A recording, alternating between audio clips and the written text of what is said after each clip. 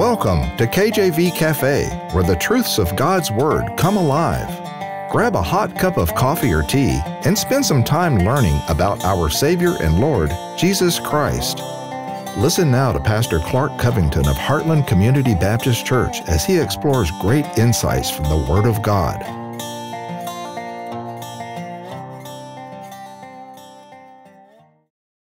Are you aware there's a battle in your state, in your county, in your town, that there's a battle going on? Are you aware of that? There's a battle. Matter of fact, you are part of the battle. You are deeply involved in the battle, whether you know it or not. And it's a battle for the family. You know, we have a war raging. Each day it's getting more and more intense. The stakes are as high as they've ever been. And the war is being fought over family, over your family. Think about it. The family is an institution of God, created when He created man and woman, and symbolic of His relationship with us. The battleground for this war we're talking about here today is the school, the schoolhouse. There is a battle going on for your family, and it's happening at the schoolhouse. Deuteronomy chapter 22, verse 9. Thou shalt not sow thy vineyard with diverse seeds, lest the fruit of thy seed which thou hast sown, and the fruit of thy vineyard be defiled. Thou shalt not sow thy vineyard with diverse seeds, lest the fruit of thy seed which thou hast sown, and the fruit of thy vineyard be defiled. Wow, that's what we're talking about here today. You know, our children, young folks, they're in school, they're learning. They are literally our seed. They are their next generation, and they are being put into a diverse situation that is teaching them a wrong doctrine, teaching them falsehoods, making them into worldly creatures without them even knowing it, developing a hatred for God, developing a doubt for God, removing the fear of God, and it's happening right under our noses in the schoolhouse. There's a battle, and that's what I want to talk to you about here for a little bit today, is the problem with diverse seeds. You know, diverse seeds, they lead to a mixed crop. That's pretty explanatory, right? If you had different kinds of seeds and you planted them and you water them, they're going to grow differently because they're different seeds. And there's going to be a crop that is at least partially compromised, right? And all throughout the Old Testament, the Lord is instructing the Israelites to stay pure, to stay holy, to not serve false gods, to not bow down to false idols, to not compromise themselves, to not intermarry with other groups, and all of these things that deals with compromise. And where we see it today, we may not see it so much in plain sight like the Israelites would, where they would be off with a Jebusite or a Hittite, or they would be at this false god's idol on the hilltop or whatever. We may not see it like that, but we're seeing it in the schoolhouse with diverse teachings that are far off from the ways of God. In fact, they're the antithesis of God, and it's a very well-oiled machine, and it's all powered by Satan and his army of devils, and the entire goal is to get young people afar off from God. And the entire goal, I would go further, is to break the family, to break the family. You know, think about this. Just think about this for a minute. Schools today, they're supposed to do what? Educate, right? Which would mean make things clear and give understanding. But what do schools today do? They confuse children. They absolutely confuse children. If you have a child from a godly household that has been raised up and reared up in the ways of the Lord, and you send them off to a public school, they will leave absolutely confused. I mean, think about this. We used to have school-sponsored prayer, and the school would allow praying over the loudspeaker, allow the teachers to pray. You know, we'd stand up, say the Pledge of Allegiance, say a prayer. Then the Supreme Court, according to the Freedom Forum Institute, the Supreme Court made clear that prayers organized or sponsored by a public school, even when delivered by a student, violate the First Amendment, whether in a classroom, over the public address system, at a graduation exercise, or even at a high school football game. So the idea is that it's still legal for us to pray in school if we are, if we're kids, but the teacher can't pray, and you can't have school-sponsored prayer. You can't have the coach praying. This all roots from a June 25th, 1962 ruling. The Supreme Court declared school-sponsored prayers unconstitutional in the case Engel versus Vitale. Well, since 1962 on, you're taking prayer out of school, and you're saying that we are neutral, but you're not neutral, because if they know anything of the Bible, in fact, before 62, they were praying the Bible, so they should know the Bible. And the Bible says, I am your God, I am the one God, I am the true God, thou shalt have no other gods but me, and on and on and on. We serve a jealous God, amen. They know our God is the God, the creator of heaven and earth. They know that. But sin prevailed. The Supreme Court, the intellectuals of our society, removed school-sponsored prayer, and now students are learning that prayer is not important, that prayer is not fundamental. I guarantee you that if a teacher walked into a classroom, I guarantee this, and said, okay, I want to lead everybody in some yoga, which is some wicked, adulterous, spiritually adulterous, pagan religion, that whole class could do yoga all day long, and that teacher would probably get Teacher of the Year award or something. But if you go in there and say, let's pray, because prayer makes a difference, you get fired, you get arrested, you get sued. So it's a confusion. And yet God is 100% holy, and he cannot accept sin in his program. And so we have a conflict here. God is saying, raise your children holy, right? God is teaching us to raise our children in the way that they shall go through his word, and they shall not depart. So we are commanded to do that as Christians, and then the schools are corrupting it and making it impossible to do. Think about sexual education.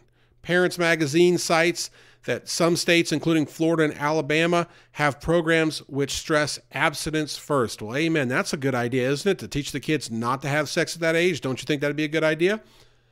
But then get this. Many experts, according to Parents Magazine, believe it is ineffective and even potentially harmful. Erica Smith, M.Ed.D., so that'd be Master's of Education, sexuality educator and consultant from Philadelphia, says keeping information about sex from young people teaches them their bodies and sex are shameful. I just got done working with our church, looking at shame, and when shame came about in the Garden of Eden there with Adam and Eve, once they had eaten the forbidden fruit, then they were ashamed and they knew they were naked, right? And here we have this idea of shame and how it roots to sin. And here we have Dr. Smith here, Master Degree Smith here, telling us that if you keep this information from young people, it teaches them that their bodies and sex are shameful. So we have the perversion of shame. We have the true reason of shame, which is sin, which roots from the Garden of Eden, the sin curse. And then we have man's concoction, this perversion, which says, no, it's actually shameful to not know about these lustful acts. Well, how about from the National Conference of State Legislatures? I'm sure you're reading their newsletter every week, but how about from them? All states are somehow involved in sex education for public school children. I'll just read some statistics here. As of October 1st of 2020, 30 states and the District of Columbia require public schools to teach sex education. 28 of them which mandate both sex education and HIV education. 39 states and Washington, D.C. require students to receive instruction about HIV. 22 states require that if provided sex and or HIV education, that must be medically, factually, or technically accurate. State definitions of medically accurate vary from requiring that the Department of Health review the curriculum for accuracy to mandating that the curriculum be based on information from published authorities upon which medical professionals, not the Bible, nothing like that, not parents, not people looking at the content, but medical professionals rely as a relay as professional. It really goes on and on here with these statistics. But, only 5 states require parental consent before a child can receive instruction. I'll be honest, our son, believe it was last year, got looped in on the first day of school to a sexual education course, and he was embarrassed, and he was ashamed. He came home and said, I didn't know what these words meant. Well, there's a reason why he didn't know what those words meant. He was raised in a Christian household, amen. We're not looking for him to get a head start on all of these problems. We're looking to keep him pure and holy. We're teaching him abstinence. We're teaching him to wait till marriage. We're teaching him what the Bible teaches. You know what the Bible says about fornication? It's a great sin. Oh my. And yet he was taught this on the first day of school. I believe it was last year. This is sad. This is really sad. I called the principal. I told the principal, I said, I'm very disappointed. The principal told me, I am too. He said, we got tricked. Someone said they were going to come in, that they had already signed the forms or whatever it was, and they hadn't. I say the first day of school. Let me correct myself and say the first week of school. I don't know if it was the first day, but I believe it was the first week. And the principal was upset. He apologized. I accepted his apology. I also said to myself, I'm not putting my other kids through this, amen, but this is not about me. This is about our Lord and Savior, Jesus Christ. You have all of this garbage. They take the prayer out, and people say, oh, you can still pray, but it's not school-sponsored. You really can't, especially corporately. You can't as a group. They're removing God from his throne in school. Then they're saying, let's teach them sex ed. Let's teach them not to be ashamed of their bodies. Let's teach them how to use contraceptives. Let's teach them and teach them and teach them, which is absolute insanity. Because if you are giving this instruction or giving contraceptives, what you're saying is, we approve, it's okay. It's just like saying, here's a bottle opener if you want to open a beer. Well, what you're effectively saying is, it's okay. And they do this. The schools do this. Why? Why? They view it their obligation to corrupt these children. They do it because it's the devil's playbook. So you get all of this garbage, prayer removed, sex education, and then this one's a growing one we're seeing now.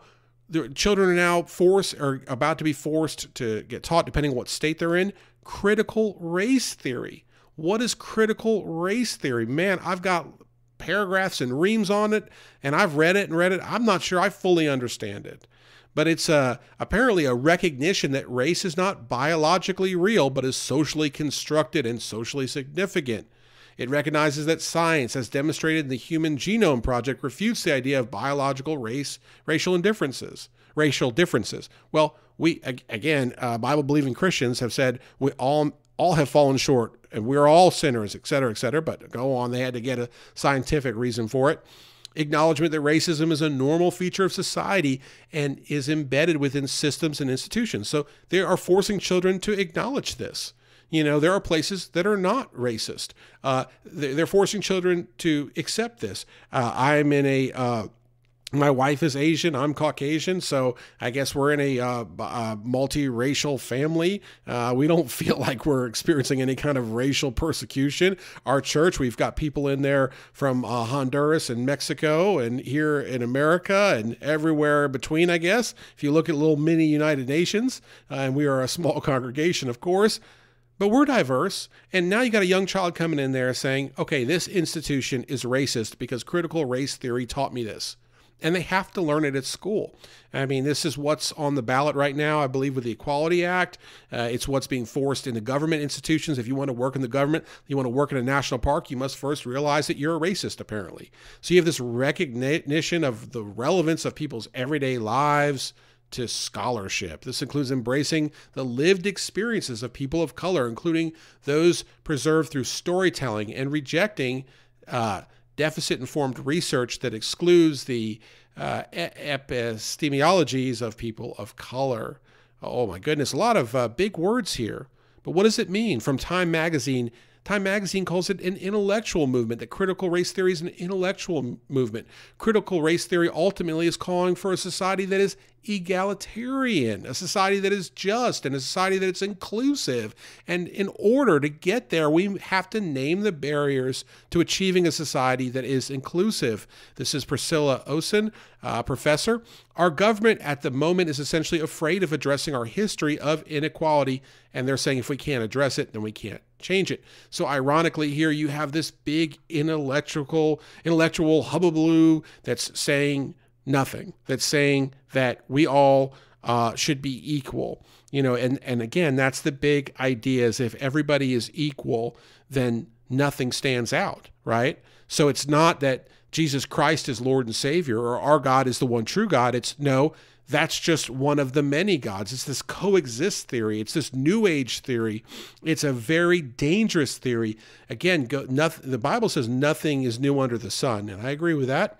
Go back to Greek and Roman times, and they had a god for everything, right? And they had the god of the sun and the moon and the stars and the fire and the earth and this and that and every other thing under the sun. And they didn't, I guess they were hedging their bets. They didn't know which god was the one they'd have to deal with in the afterlife, or they thought they all were, right? And so they were trying to appeal to all these different gods. And that's what we have today in the schoolhouse, is man trying to appeal to all these different gods. And there's a great sermon that Paul preaches about the unnamed God there to these intellectuals, saying, I know who it is, and it's Jesus Christ, and it is your maker. Amen. Look, we need to get rid of this garbage. We were founded on Christian values, and everybody wants to, debate that. But the truth is, read about the Pilgrims, read about the Reformation, read about why they came over here for religious freedom, read about Bible-believing people going to a new land for freedom. We are the land of freedom, and we are being forced to eat this garbage in our schools. And how are the schools funded? Taxpayer money. Okay, well, how about evolution versus creationism? I'm not going to go on forever, but you get this idea that it just goes on. How about in Michigan? In October 2006, the Michigan Board of Education voted unanimously to pass a new state science standards that ensure the teaching of evolution, but not the teaching of intelligent design or creation science. Michigan essentially voted to outlaw any other belief other than the false belief of evolution. And it is a belief, it's not a science. Someone says billions of years ago. Here's my first question. Were you there billions of years ago? Were you there? I'm sorry, were you there? I wasn't there. Were you there? No, you weren't there. And again, as far back as time goes, people look like they do now, but apparently we were once frogs.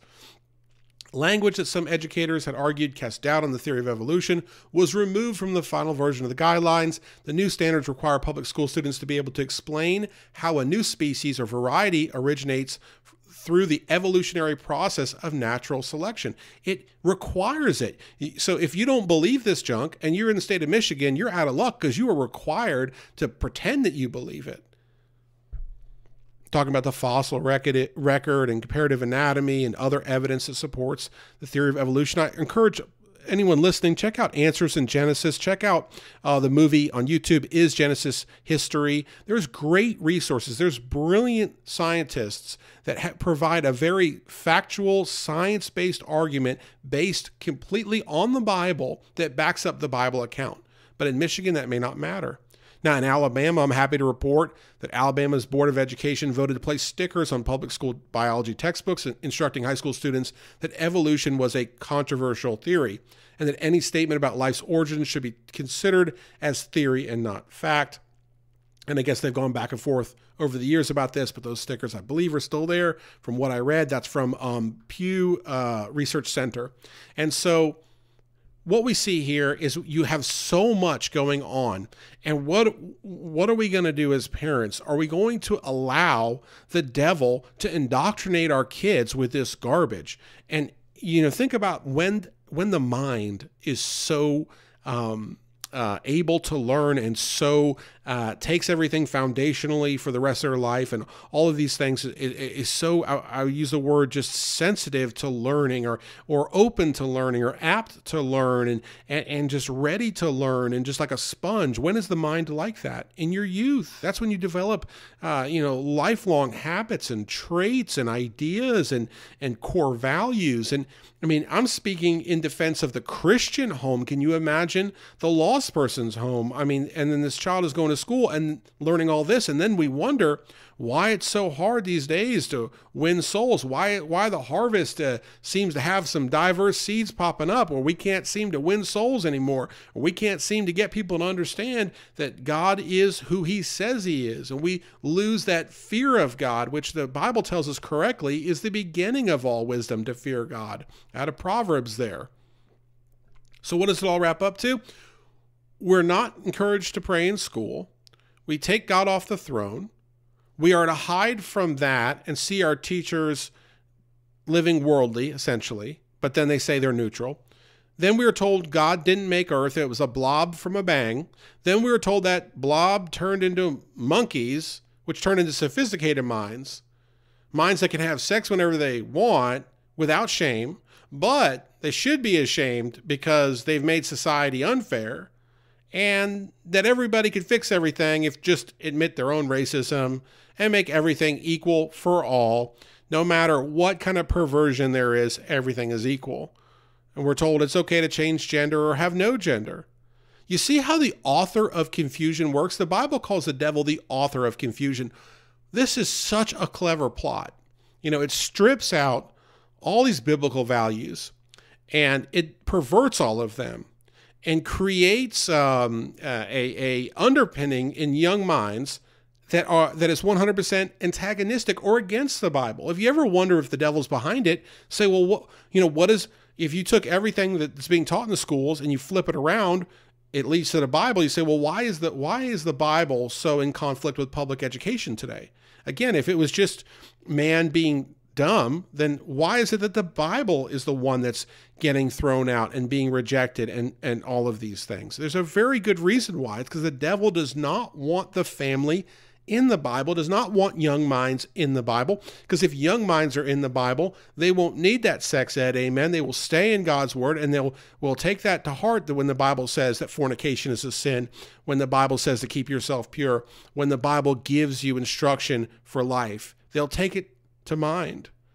The vineyard is the mind and the grow house is the schoolhouse. The devil knows your kids often spend more time at school with their teachers than they do with their parents, especially if you're living in a household with a single parent. They're spending more time at school than they are with that parent they're not living with if they're not rotating day to day, right? And then a lot of times their parents are busy with work, maybe working second or third shift, or maybe the child comes home and they've been at school all day, they're tired. What do they do to relax? Hop online, play some video games, watch some Netflix or whatever else. What's loaded on all of those things? More of the devil's handiwork, more temptation to sin, more angst towards Christianity, more leading astray. It's really a miracle, and it's really an act of God that any of us are ever able to be saved, because when you see how society has set itself up, they have just pushed God so far away. Where is the world on display the most for young Christian minds? At school. And I'm speaking to the Christian as well here, not just lost children. If kids are not prepared to combat this, they'll fall victim to it. I went to public schools in the Northeast growing up, from 4 years old at preschool to 18, a very well-regarded school outside of New York City. And then I went to a secular university for 4 years, small liberal arts college. They said that they're affiliated with a denomination, but truly they weren't. They didn't really push any kind of biblical doctrine that I could see, other than the doctrine of just I don't know. I won't get into that, but it was not a traditional Christian school. And then 2 years at a state school in South Carolina.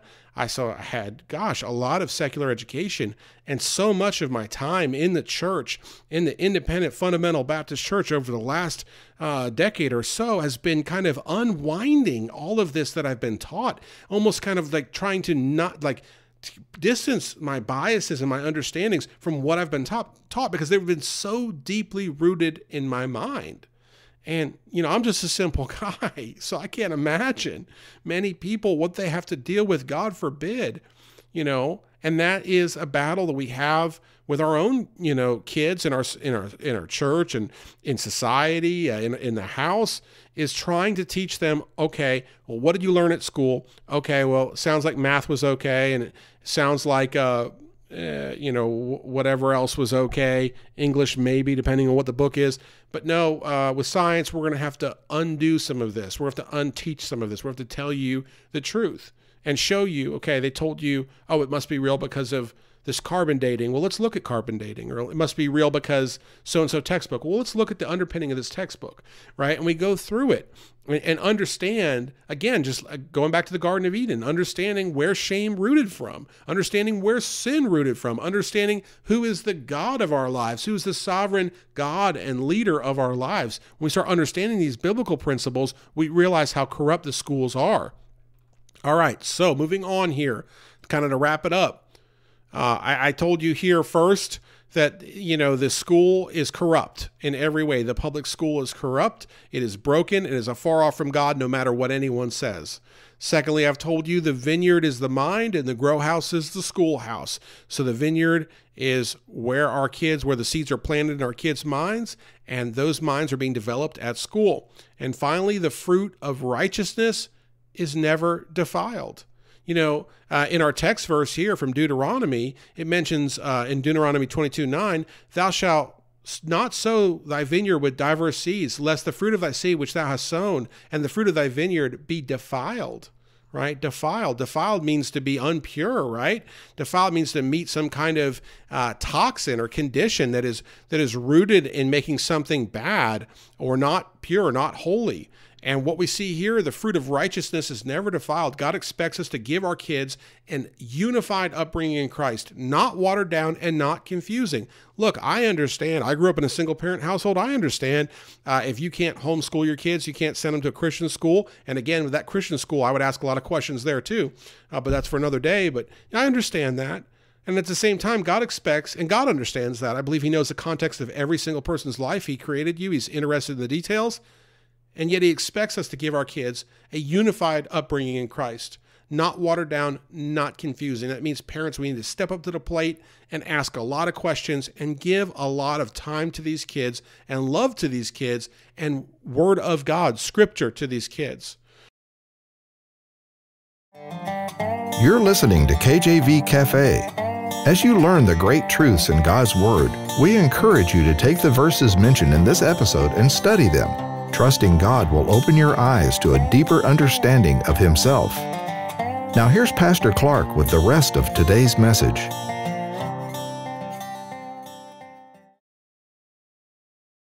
The renewing of our mind comes from the Word of God. Amen. Christ is our example. He was sinless and selfless.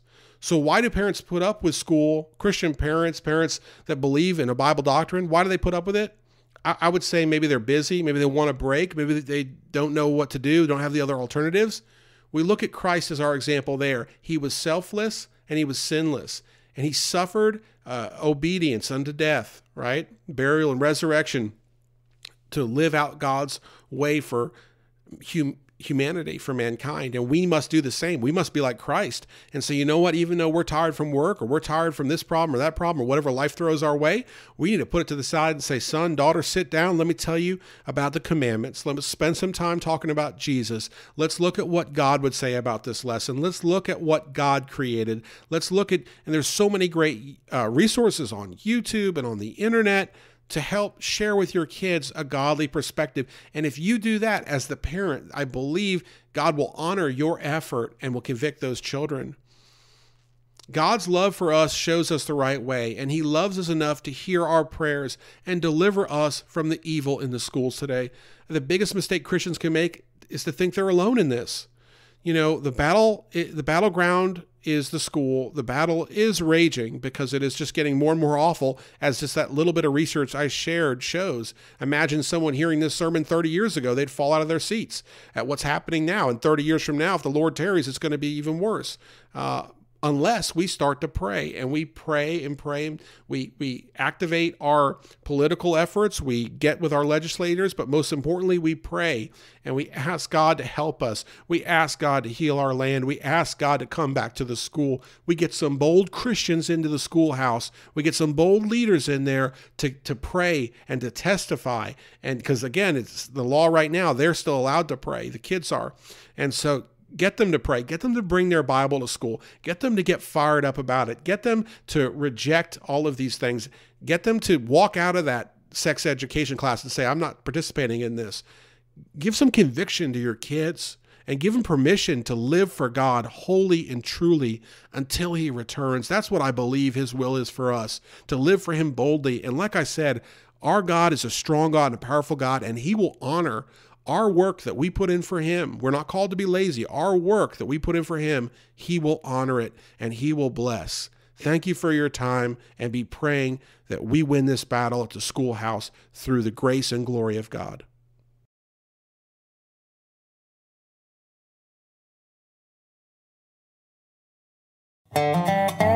Thanks for visiting the cafe today. Our goal is to inspire you with the truth and depth of God's Word in a straightforward manner. Do you know Jesus? You can today. Visit kjvcafe.com to learn more about God's great plan of salvation for all of mankind. Until next time, remember, as Matthew chapter 6, verse 33 puts it, "Seek ye first the kingdom of God and His righteousness."